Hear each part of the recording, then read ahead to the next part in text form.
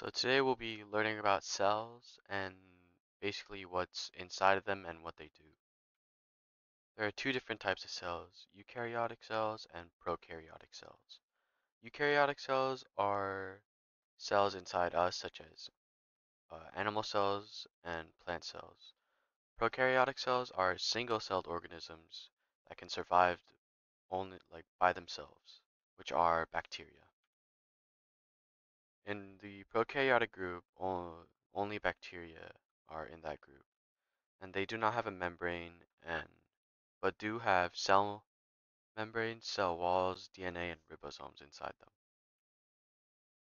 There are two types of eukaryotic cells, plant cells and animal cells. Both are very complex but are also similar and different. What are things inside the cell called? They're called organelles, which are specialized structures in cells that perform important cellular functions, which are basically organs inside of us. They act as organs for the cell. The cell membrane provides a boundary for the cell and controls what comes in and out of the cell.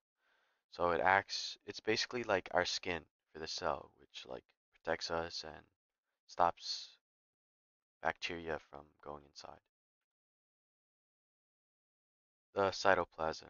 Its function is to protect and support the organelles inside the cell, and it aids in transportation within the cell. The nucleus, found in eukaryotic cells only. Function is that it controls most of the cell processes. The endoplasmic reticulum. Transportation route of the cell. Materials travel through it, such as proteins. There are two types of endoplasmic reticulum, rough and smooth.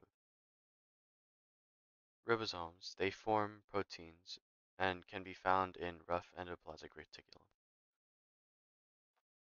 Golgi apparatus are proteins from the endoplasmic reticulum and labels and packages the proteins and gives them directions to follow.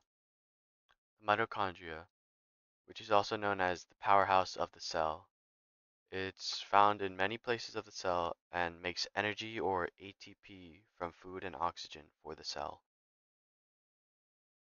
Lysomes contain enzymes that can break down nutrients. Also, they break down dead organelles. Vacuoles store materials such as water, salt, proteins, and carbs. So it's like a bookshelf where it stores many books and other items. Centrioles, involved in cell division found only in animal cells. Chloroplasts use energy from sunlight to make energy-rich food molecules, a process known as photosynthesis, and is found only in plants. Cell wall function provides support and protection for the cell and allows materials in and out of the cell. Cell walls are only found in plant cells, and for animal cells, they have the cell membrane. These are the two different shapes of the plant and animal cell. As you can see on the plant cell, they have this thick outer wall, which is the cell wall, and on the animal cell, they have a thinner cell membrane. And that's all for today's lesson on cells and the insides of cells.